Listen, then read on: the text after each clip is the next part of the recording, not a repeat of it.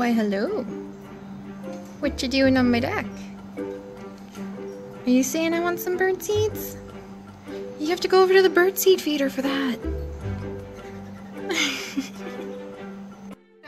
May the forest be with you. Ah, that's so fun. This is the mug I got when we were at the Arboretum in Ann Arbor, and I am totally in love with it. It is huge. It fits like twice as much tea as normal, and I'm out of my peach tea, so this morning it is watermelon zinger. So I think it's like the watermelon berry zinger that we got back in summer, and then Chips got hooked on it, and I still hadn't tried it. Now I've tried it, and it's like really refreshing. It's kind of confusing because you drink it and you're like, yes, I taste the berry, and then like after a while, all of a sudden you're like, wow, I taste the cool watermelon. We have a real watermelon too. Oh my goodness, I'm so excited about that. So Chip's got us a real watermelon to share. I'm not sure when he's gonna want to crack that open, but I love watermelon, so that's gonna be pretty fun. But yes, hello everyone. Welcome back. It is a beautiful day in my greenhouse as usual, and I have been looking into some really fun new additions for my greenhouse, as in like actual big aviaries that I might be able to put into my office. I'm kind of having office daydreams about when we move now, but I know I have responsibilities before I can do office daydreams. I need to pay these off, my student loans. Remember, every one of these stones is $100. So I have a lot of work I still need to do, and that is why today I'm actually going to be resting and working as usual. Imagine that. Like, that's a big change in my daily routine. Man, that's a lot of money. Every now and then when I think about buying something frivolous, I kind of pick this up and go, nope, you've got something to work on. And so it's a good little helpful reminder. I do really good with visual reminders like that. Kind of like I have my little ring to remind me to always choose the greener path and do the good things in life. And how now I seem to be wearing this necklace, the Michigan Go Blue necklace, nonstop to show my support for Darling, my wonderful boyfriend, and that he's going to be beginning the PhD program in like 3 months. I'm actually pretty excited that we're moving in a month early before his school starts, because that'll give us time to enjoy the town together. And it was really sweet because when we were there, I was like, oh, maybe we'll come by every couple months and have the French toast on Sundays, because he's really against eating out normally. And then it was funny because when we were on our walk yesterday, he was like, I know we're probably going to have weekly French toast, because he wants weekly French toast too. So that's pretty funny, but of course we'll kind of try to rein it in because of both finances and health. But man, that French toast is delicious. But yeah, anyway, babbling. Good morning everyone. I hope you guys have projects to keep you busy today. I have already written up the script for the latest Warrior Cats episode on the main channel. I got to record, as you guys know, a little bit of the like testing my DNA kit thing yesterday. It's still on the table. We're gonna ship it off at the post office when I go to pick up the mail. So snail mail gets picked up tomorrow, which means I get to have that awesome experience of it kind of being like Christmas and excitement all at one to see what people have sent in. It's really sweet, and thank you guys to those of you who have suggested reading old snail mail on future kitten days. Right now I'm doing pretty good. It doesn't seem like I'm being able to meet my video goal, unfortunately. I only seem to be managing to hit about 7 videos a day, which is like about, I mean, I said 7 videos was my goal. Like 7.3 videos is how many I need to do every day to reach 4,000 videos on the main channel before we move.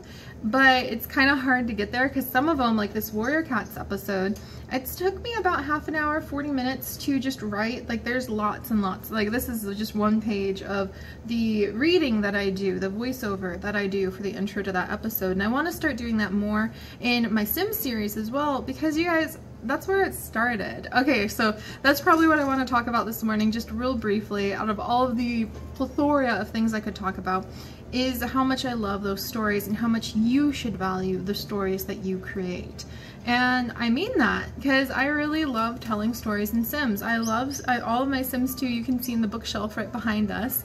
I loved Sims 2. For me it was in a world where my life was pretty chaotic and it was very hard growing up with my parents being sick and not having enough money to see like food on the table all of the time.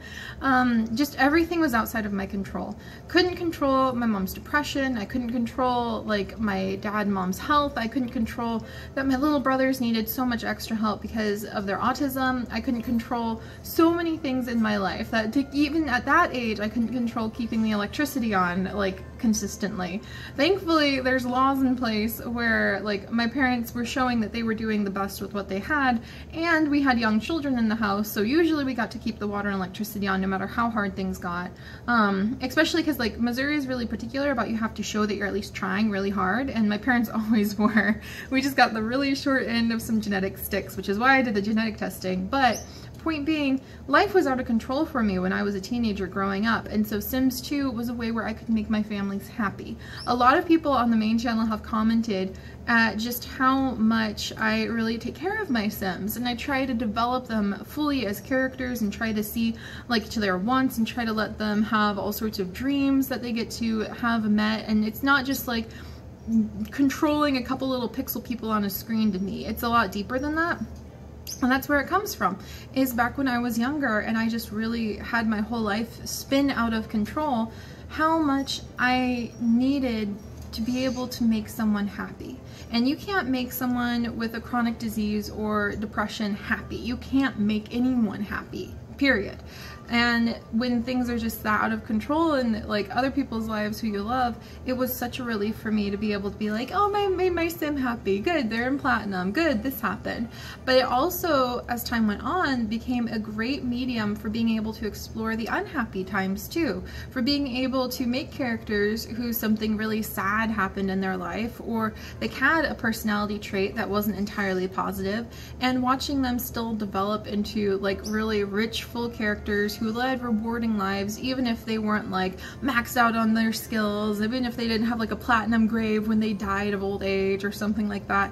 Knowing that their story had like growth, knowing their story had a period of richness in their lives, that became the challenge for me. It wasn't getting perfect skills, it wasn't reaching the top of a career track. I actually got to the point where I would start like capping where a Sim would go. I'd be like, no, this Sim doesn't have the ambition to go beyond being a high school teacher. They don't want to become the principal. They don't want to become the board of director, like in education in my little Sims world. I would cap their careers. I would decide even if the Sim wants to have more kids, maybe their struggle is that they can't have more kids. And that sounds really silly, but by making the more complicated stories in my Sims world that way, I could explore the more complicated issues in my life from a safe, like kind of objective environment. And then I could even start thinking of ways where those more complicated, difficult things that the Sims characters were dealing with could try to change their lives. And then I could also see the way the game would just change their lives on its own for me. And it kind of made me feel calmer with my life. And it made me feel really good whenever I was at my worst and thinking like, I'm never going to become a better person. Playing Sims and being able to watch my Sims develop from being like the little starting character into developing their skills because they sat down and read a book for a long time, or I want this Sim to like maybe lose some weight so I would send her out jogging, or I want this Sim to like be able to have their social needs filled, so I would find ways for that to happen by initiating friendships, initiating going out to eat together with their friend.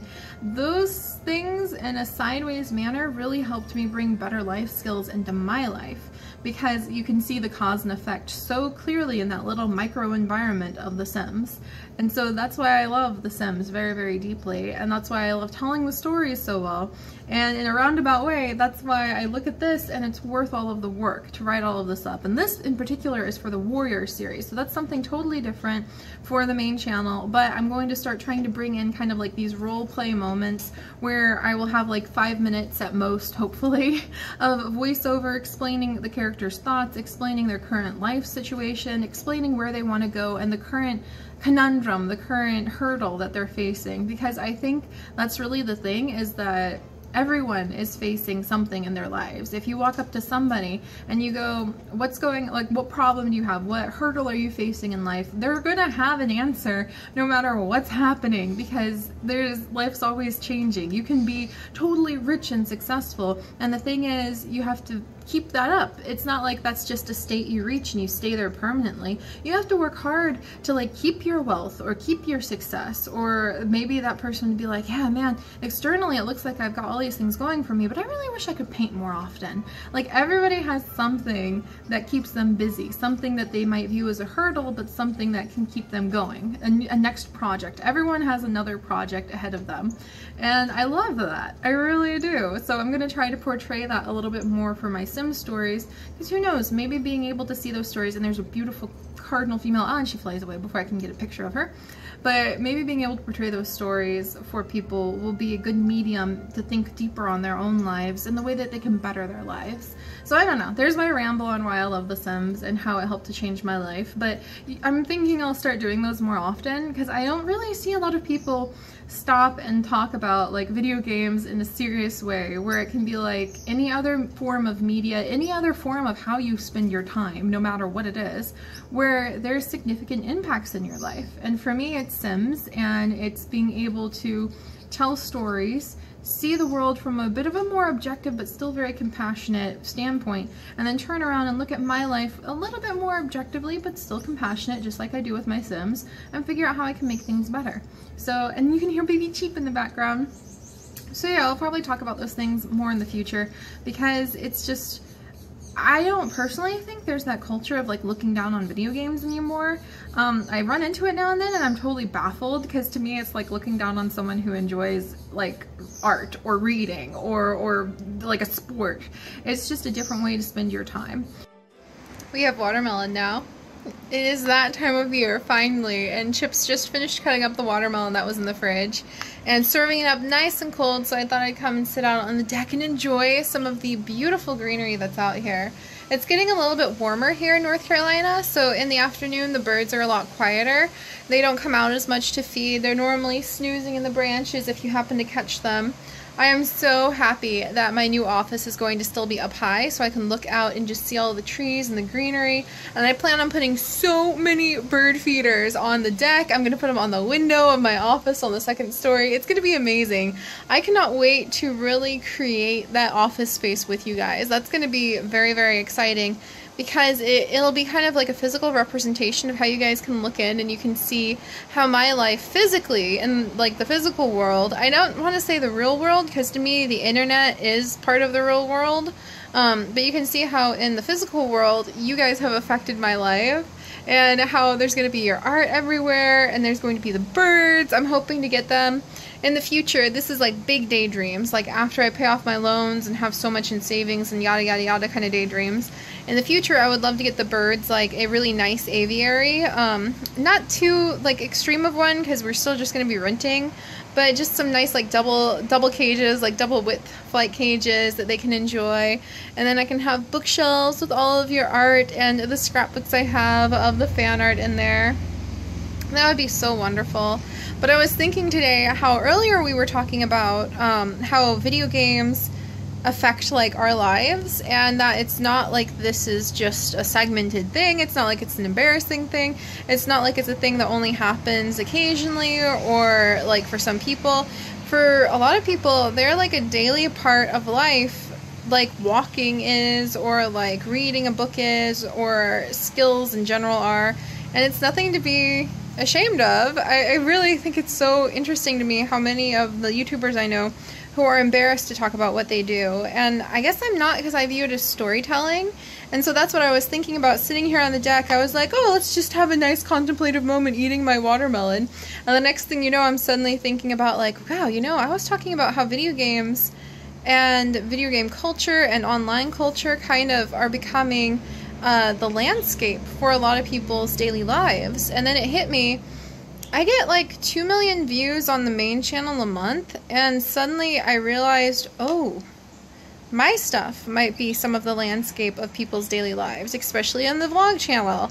And that was very interesting, because it's kind of surreal to think about the things that you do and create going out there and then becoming part of someone's lives. And it made me think about how what I want to do the most with both my channels is bring the whole of myself to you guys to be able to learn about and understand, but then also bring forward something better. So encouragement to make the world better, to help your heart heal. Encouragement to take better care of the environment. Lessons, evidence. You guys can see how I take bags to the grocery store every single time. Chips and I use reusable bags. We live happy as vegans who now have learned we can travel even to Ann Arbor and be very, very happy vegans. All of those ways, just the appreciation even something that small of just being out here and sharing, hey, look at me, I'm enjoying delicious watermelon sitting on the deck, and it's not, to me, this is not showing off like, look at my decadent time sitting on the deck. That's kind of a pun, isn't it? It's showing and sharing with you guys how I am a person who is able to find fulfillment and joy and gratitude because I am surrounded by greenery, and I am taking a moment out of my day to appreciate that. So that's what I'm trying to share with you guys, not just what I physically, as me, am doing.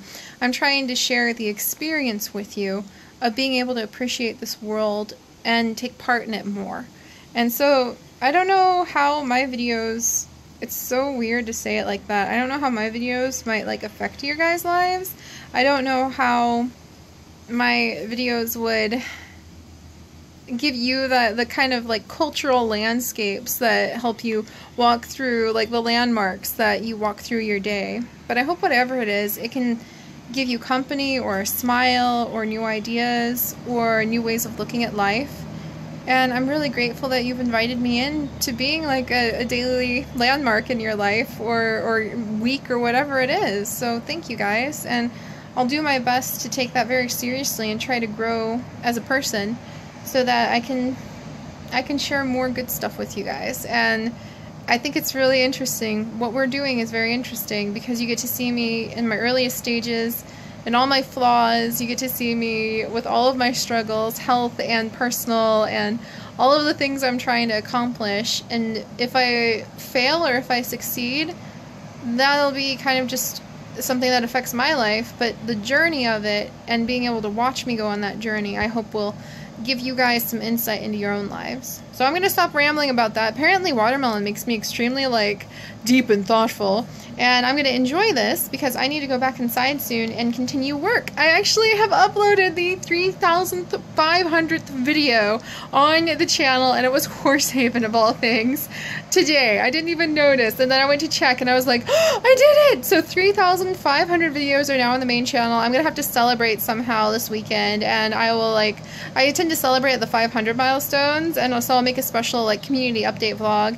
And I'm getting ready for summer, and there's just so many things I want to do. I'm so excited now that I finished Warrior Cats for the day, which was awesome.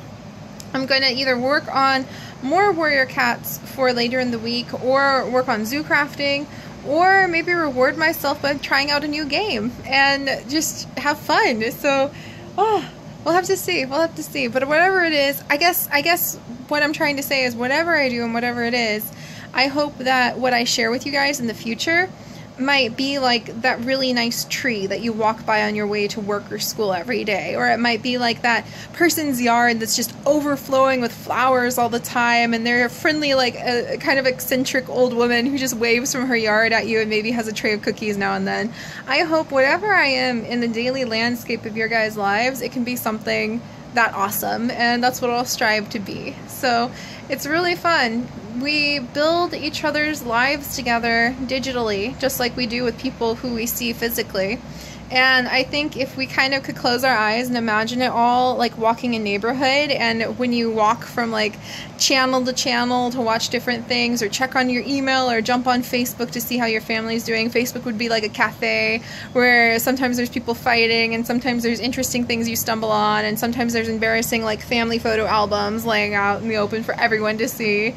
And everybody's houses, like how they present themselves online, would be like bumping into them in the street. And I kind of like that mental image, because I really hope that my digital home would just look like greenery and flowers and beauty. And that's kind of why I redid the vlog artwork yesterday. I really like how the vlog channel artwork turned out. Let me know what you guys think of it. It's just a simple banner of the peony that we saw at the Arboretum. But I hope I can bring greenery in all forms, digital and physical, to you guys. So I'm going to savor this and then get back to work, and I'll see what other little adventures we have planned for the day. And if not, we have something very amazing that's going to be happening tomorrow that I'm going to keep quiet on because it's really exciting. And when it happens tomorrow, then I'll share that with you guys. So more adventures incoming, guys. And I hope you're all having a wonderful day.